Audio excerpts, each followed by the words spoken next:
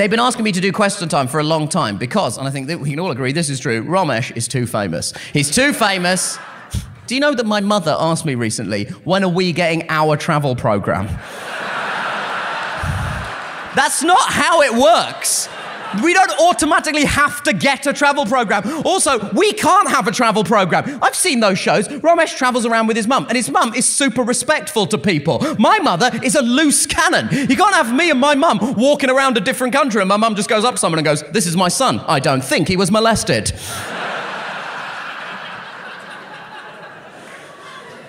Anyway, they asked me for a long time, and I kept saying no. Not because I have an Listen, we all have a problem with Question Time. But here's the thing. Conceptually, at a conceptual level, I still believe in Question Time and its role in our democratic process. Here's the thing. We did one of these shows, and there were 4 Americans in the second row, and me and the audience got to explain to them what Question Time is. And when you have not heard of Question Time, it sounds like the greatest television program of all time. Think about how you'd have to explain it. Oh, it's a room a bit like this, but there's sort of cameras everywhere, just filming everything, and then at the front there's a big desk, and the host sits behind the desk. Then, either side of the host are 2 politicians. They can't send proxies or representatives. These are actual politicians. Someone from the government and the opposition is there. And then either side of them are experts whose only job is to make those 2 look like fucking dickheads. Then, for the audience, what we do is we go into a town and we find the weirdest people. Just the absolute flotsam and jetsam of British society, and we let them just yell at politicians, and we give them microphones, and we only give the microphones to the really weird. We vet them on the way in. Anyone got any spicy views? I think Lionel Richie did 9/11. Straight in, mate! You're straight in with your Lionel Richie 9/11 theory. That's question 1. I think ultimately it's accountability in action, and if you're an entertainer, you are an impediment to that accountability. Then, here's what happened. I got real drunk. Question Time should not accept emails that arrive at 2:36 a.m. and are in all caps. Some of this shit is their fault. I got shit-faced, came home, turned on Question Time, and it was a parade of provocateurs, and I thought, oh, I must go on this programme and represent my people. I'm the brown Braveheart, freedom. Then when I got there, the 2 other panellists were Dawn Butler and Gina Miller, a Labour MP and the anti-Brexit campaigner, both impeccably qualified women of colour. There was absolutely no need for Hummus McShits' pants. He was adding nothing! But this is a part of a wider pattern with me and alcohol since I turned 30. My relationship with alcohol changed when I turned 30. People tell you it's going to change, but the change, they say, is absolute horseshit. People say, oh, when you're 30, you can't handle alcohol anymore, so you have bad hangovers. People in your 30s, that's not why you have bad hangovers. You have bad hangovers because you drink 500 times more than you did in your 20s. You've got a decade's more tolerance. When you're 21 years old, you have 2 sips of WKD and you're like, everybody kiss me now. Now, I'm 33 years old and I find myself at the pub at 10 a.m. going, give me 4 pints of gin. I know it's the morning, but I need to feel something. The problem with me is that when I turned 30, I became an emotional drunk. Now when I get drunk, I get emotional. I used to be fun, now I'm emotional. The last time I got drunk, I cried because I remembered a Neil Young song. That ruined a birthday party. At a family wedding last year, at one point I took my 11 and 13-year-old cousins aside and said, no matter how old you get, you'll always be my babies. That is so weird. That is so weird that I did that. Also, those 2 can go fuck themselves. They're little shits and they can just fuck off. They hacked my Wikipedia page. They went on my Wikipedia and they changed it so it said I weighed 10,000 billion tons and that every morning I wake up and stick a potato in my butt, and they said that I'm best known as Madam Lily. That's what they call me. They call me Madam Lily. I am in my 11-year-old cousin's phone book as Madam Lily, the traditional pervert. Where did he learn those words? Not even the worst prank that's been played on me in the last 12 months. The worst prank is performed by my friend Rosie Jones, who's a comedian and a fucking douchebag. Rosie has cerebral palsy, and when the 2 of us are in the street together, she thinks it's funny to throw herself on the floor and shout, help, help, the man from the BBC pushed a disabled girl.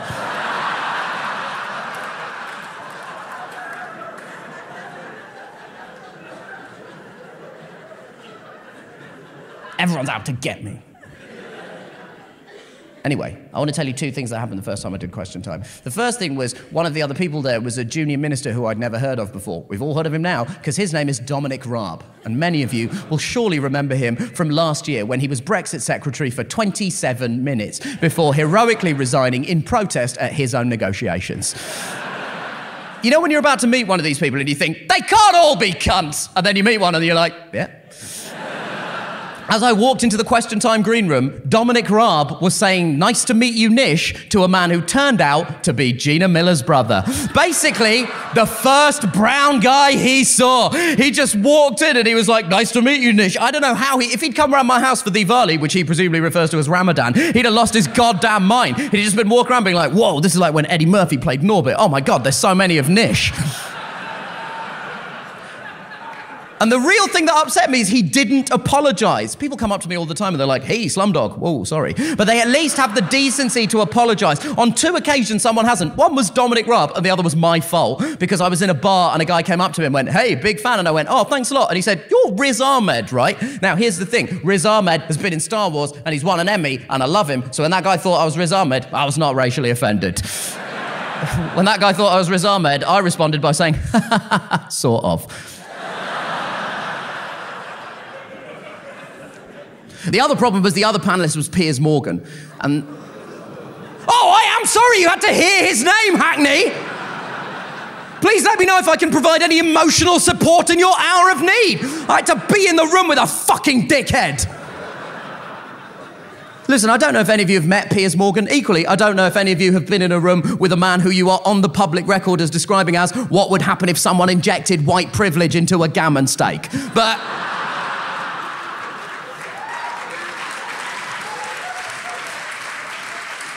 But let me tell you, it is awkward and will, in my experience, result in your father coming with you to Question Time in case anything, and I'm quoting directly here, kicks off. I'm 33 years old and my dad had to come with me to Question Time in case he had to fight Piers Morgan. My mother was not allowed within a country mile of the place. She'd already made it quite clear if she's ever in a room with him, she will, and I'm loosely translating from the Malayalam here, shank the cunt. Whoa! Where'd you learn those words? Sounds like Mum's been listening to some drill music.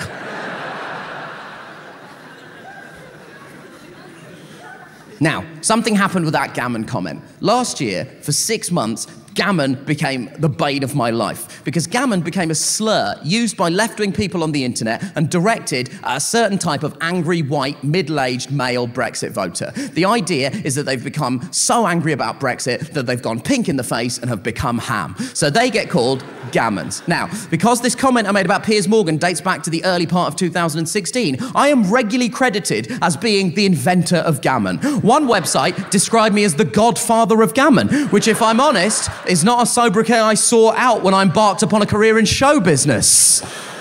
But the real problem is that it turns out if white dudes think a slur is aimed at them, you guys get real fucking uppity, which in my view is a bit rich. And so for about 6 months, once a week, I would get sent a link to a different conservative blog that was always some variation of this. Oh, gammon is the worst word in the English language. You have no idea the history and traditions of gammon. It all started in the 14th century when white people were forcibly transported as part of the transatlantic gammon trade. And they were taken to African countries like Wakanda, where they were forced to mine for vibranium for the King's magic Black Panther suits. Meanwhile, in the 1970s, white shop owners got called gammon shops, and everyone would say, let's hit the gammon shop, gammon and eggs, ba ba ba ba ba. Meanwhile, in the late 80s, the term was reclaimed by white rappers as one of endearment, culminating in the seminal white hip-hop collective Gammons with Attitude GWA and their 1989 masterpiece, Straight Out of Shropshire.